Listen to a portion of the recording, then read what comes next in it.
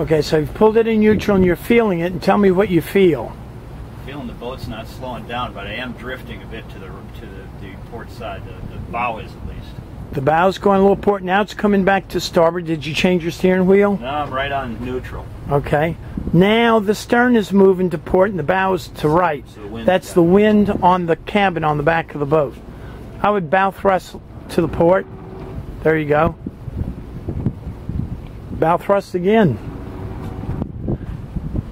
So the wind behind us is at least 15 to maybe 20, and it's blowing on the cabin. Still carrying us at 3 knots. Okay, put it in reverse and slow us down. And remember, we will walk right in reverse, so we're counteracting our landing procedure, but we have to slow the boat down. Okay, you want to use the bow thruster to pull to keep it. Yep.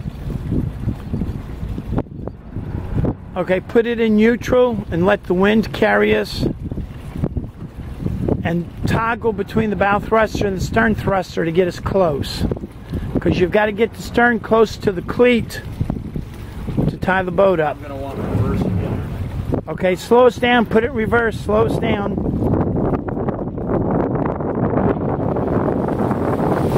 More reverse. More reverse. More reverse.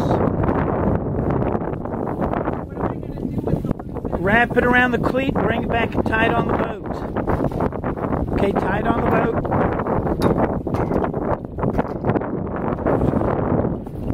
Stern thrust port. Stern thrust port. Pull in the slack. Okay, tie it on, tie it on.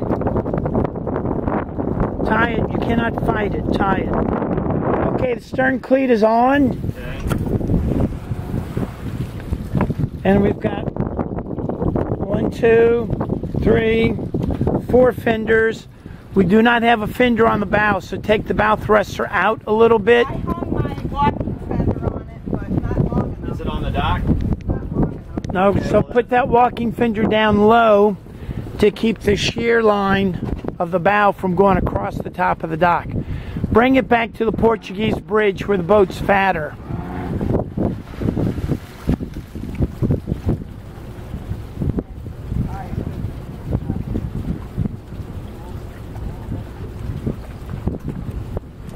Did you tie that knot so it won't blow away in a hurricane?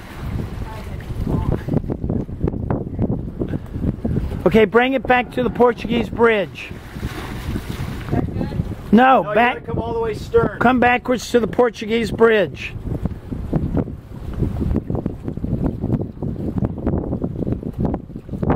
Okay, right about there. And lower it down to where the floating dock is. And we'll kiss. You'll see where to kiss. Okay, and tie it right there.